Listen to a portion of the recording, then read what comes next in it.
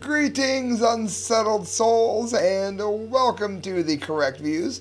If you happen to tune in and see me staring blindly at my screen, that is because I'm waiting for Google to tell me when I'm live, and they brought me in muted.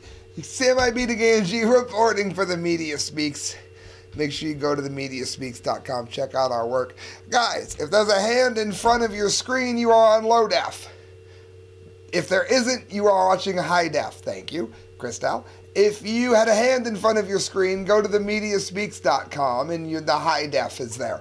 The low def is posted for people that do not have the ability to watch the high def due to their internet quality, or because they watched it live and it's in lower quality. People keep asking me, that's why I start it that way. It's not because I'm crazy. Friends, well, Infowars.com, Paul Joseph Watson. I'm going to go to both sides of this. And this may be a rather long show because I'm going to address a topic that is both very important and that I have very little interest in. Those of you that follow the show know that I have very little interest in anything related to gay and anything related to abortion. I have my views. They're the correct views. But it's a never-ending battle, and there's more important hills to die on, in my opinion. I'm more worried about the people that are here with us than those that may have been aborted and are not here with us. One of the things I have very little interest in is the battle of the sexes, because it's clearly manufactured. However, it's been coming up in the media a lot lately.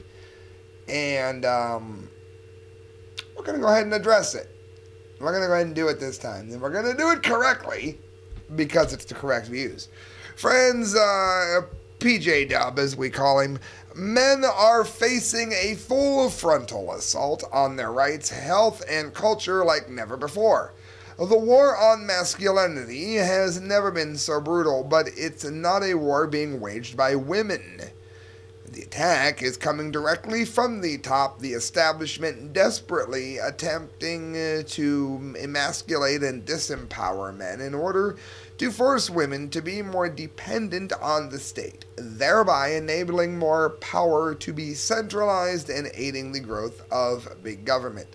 Here are 10 ways in which the state has declared war on men and masculinity. And this is the next one. Next segment's going to be on female. That's why I'm doing it this way. 1. Falling fertility. Sperm counts amongst men have significantly decreased over the last half century, and particularly over the last 25 years. In some European countries, sperm counts have dropped by as much as a third since 1989. That's 1 out of 3 for you weekend fans. Part of the fall can be explained by exposure to pesticides, endocrine-disrupting chemicals like bisphenol A, also known as BPA, and many other artificial horrors that increasingly pervade our food supply. And I'm not reading all of these, so go to the article for more in-depth on each of these 10 points. 2.